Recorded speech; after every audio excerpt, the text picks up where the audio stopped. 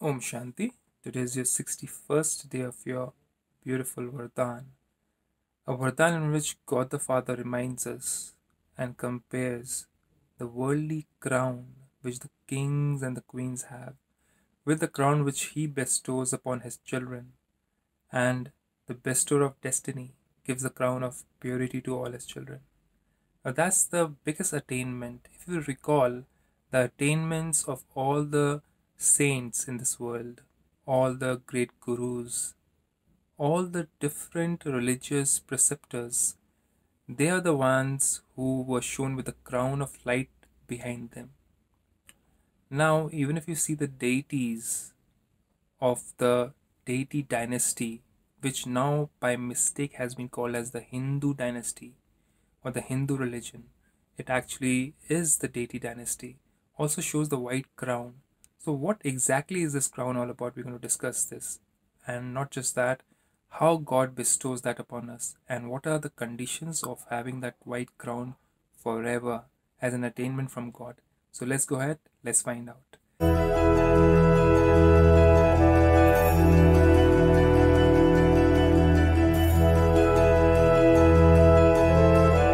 So, Baba says today, may you become an embodiment of all attainments and receive a crown of light as your godly fortune.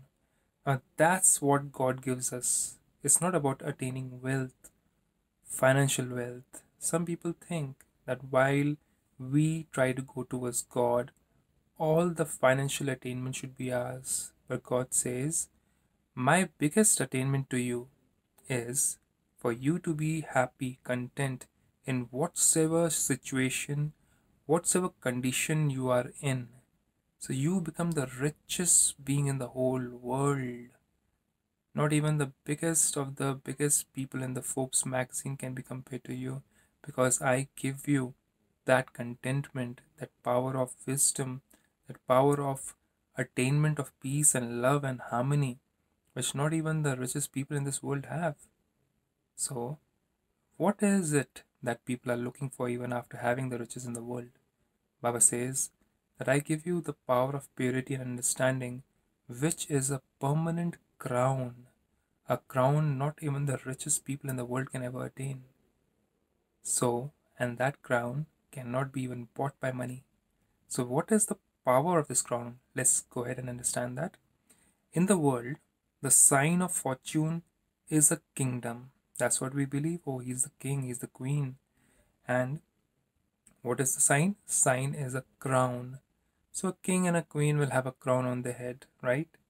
That's what we believe, that that's a sign of fortune. In the same way, the sign of having godly fortune is a crown of light. Now, what is this light? You've seen the light behind all the saints, right? Which we just discussed. That's the light of purity.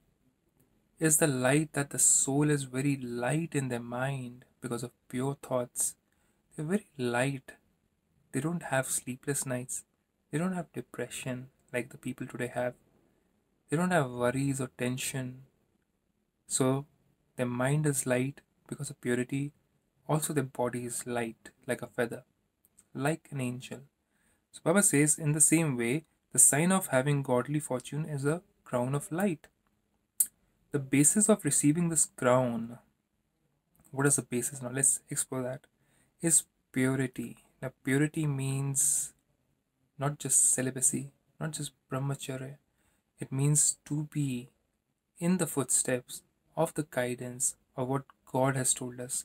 God says, I am the ocean of purity, and I expect all my children to become pure again in this last birth before the end of Kali Yuga.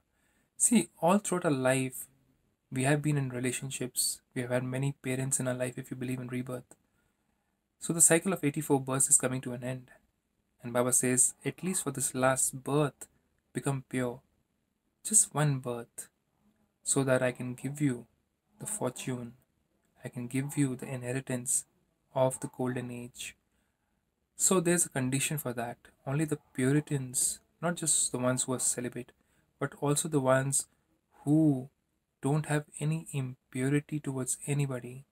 A celibate being who hasn't married for a long time, or hasn't ever married for a couple of births, not just this birth, has always been a celibate from right from childhood, might have bias ideas or thoughts towards other religions, other people, other caste, other creed.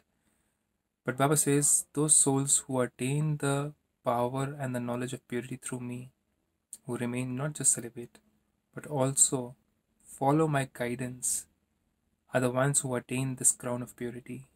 So Baba says, completely pure souls, as well as having a crown of light, are full of all attainments. So completely pure means no thought from morning till evening should be towards any soul in any impure way. If you have any judgmental thought also towards somebody, if you look down upon somebody, if you disdain somebody, that's also impurity.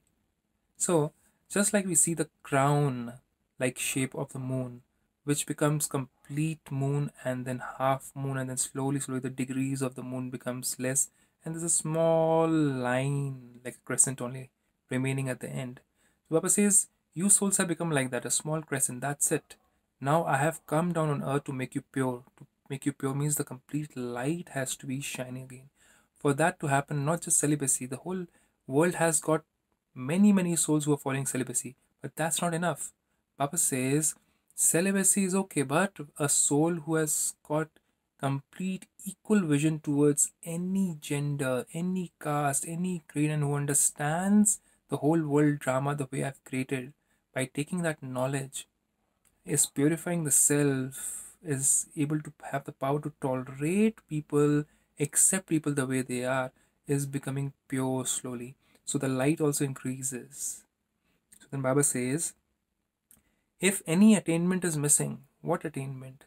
An attainment of lack of love, lack of peace, lack of happiness, lack of bliss, lack of power. If any of these things attainments are less, then you are not pure. Just because you're celibate doesn't mean that you are pure.